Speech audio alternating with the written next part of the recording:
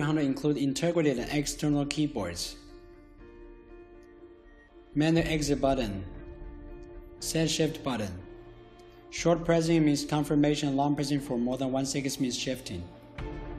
Up button, down button, run button, stop reset button, and LED monitor indicator. Short press menu, then enter the parameters group or return back to previous interface.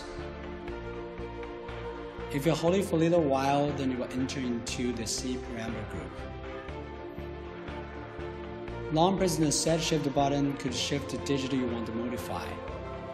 Up, down help to modify the value of any parameter and press the set shift to save it. In standby running state, take LED monitor items by short pressing the set shift.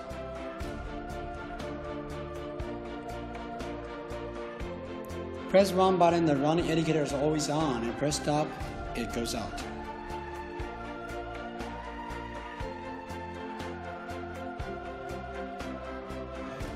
Program button, left shift button, run button,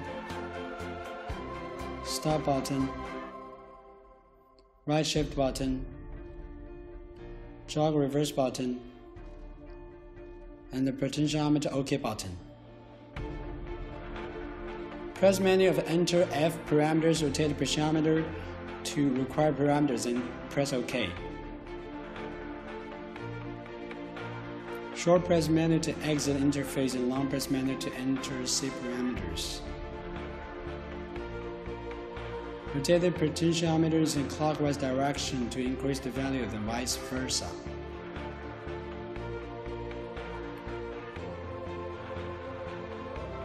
Rotate the potentiometer to give the frequency, PID, torque, then press OK. Pressing left shift button in standby or running state could check the first line monitor terms. Press right shift button could check the second line monitor terms. Press run button, the running indicator is always on. Press stop button, the running indicator goes out.